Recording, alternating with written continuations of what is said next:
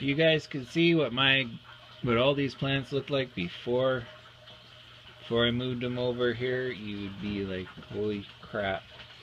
They're all bright and perky and standing up now.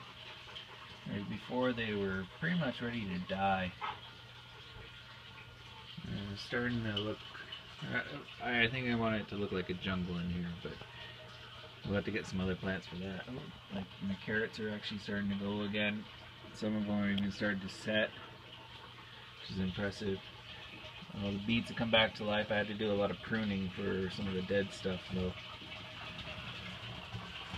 One white ghost pepper chili. Hopefully with this next blooming that looks like it's coming up, I'll get some more.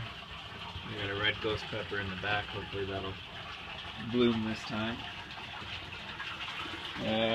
Not much on this side. It's different. My kale is spruced up and it looked like it was gonna die. Oh, that light is really hard to see with.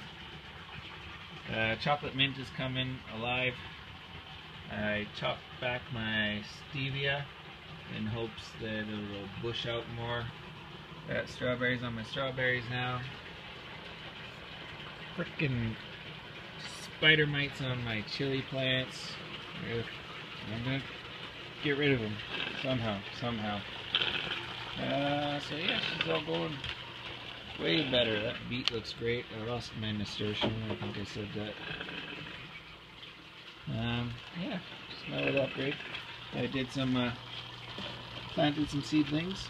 The first one to pop up is a green cauliflower. It's that geometric one that's really cool to look at. So yeah, it'll be good. It'll all be good.